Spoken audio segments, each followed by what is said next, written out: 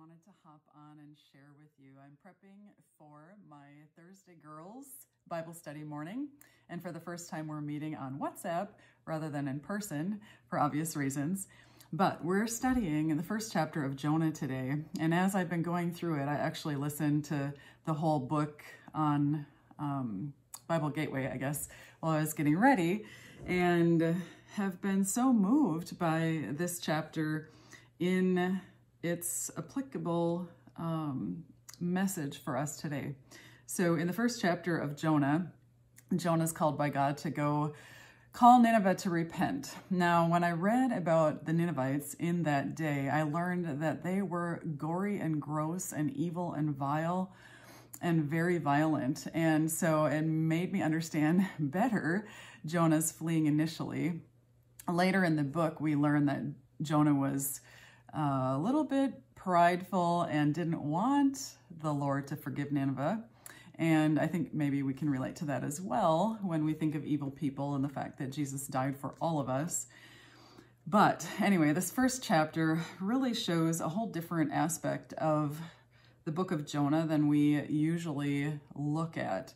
And typically we look at Jonah's fleeing, and then God gives him a second chance after the fish spits him out.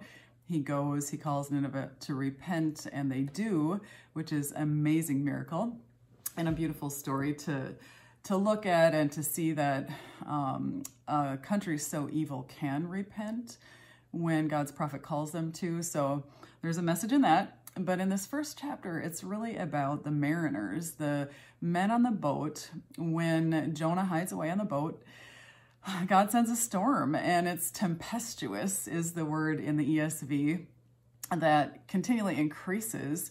And so these men cry out to their gods and nothing happens. And then they find Jonah in the bottom of the boat sleeping, of all things, during a storm. Who does that remind you of?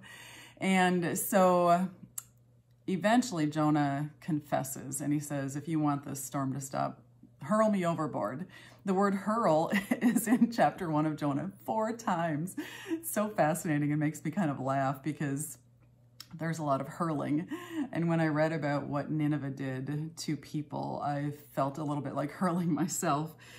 But it's just such a stormy time. And when I saw what stands out to me the most in this chapter of Jonah is that Jonah became willing. He was running and disobeying God, but he became willing to offer himself for the lives of the mariners. Now, the mariners obviously had heard about God, the God of Israel, the God of the Bible, the God who made heaven and earth is what how Jonah describes him.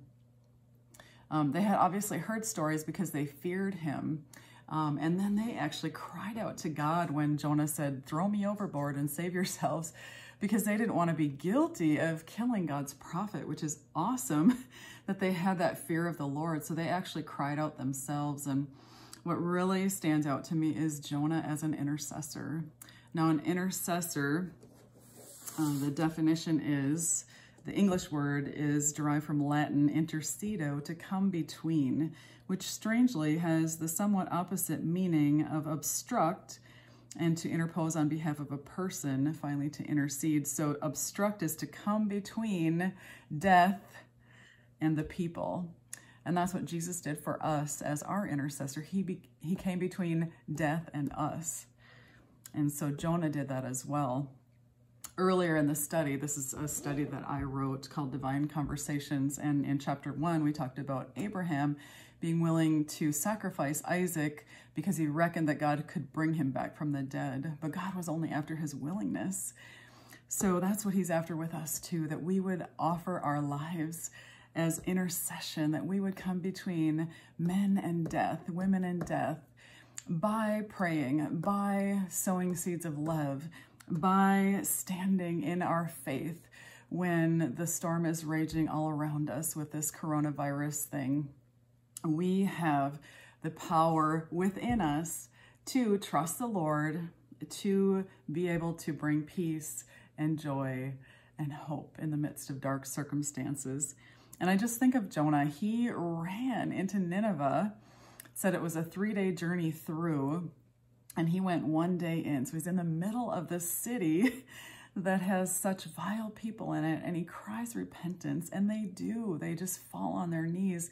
Obviously, they had heard stories of the Lord God and feared him as well. And so sisters and brothers, us sharing our stories of God's work in our lives, of his power in our lives, of his redemption in our lives, is going to lay a foundation for people when hard times happen to look to us and to look to our God for salvation. Because man cannot stop this virus. Man cannot stop the fallout from this quarantine. Man cannot stop anything from happening that takes supernatural strength, but our God can. He can bring good out of anything. He can bring repentance in this day, and I truly believe that that's one of the main things he's after, that people would come to know him and love him and serve him and be set free from death, from the power of sin and death and the grave, which is what Jesus came to do for us.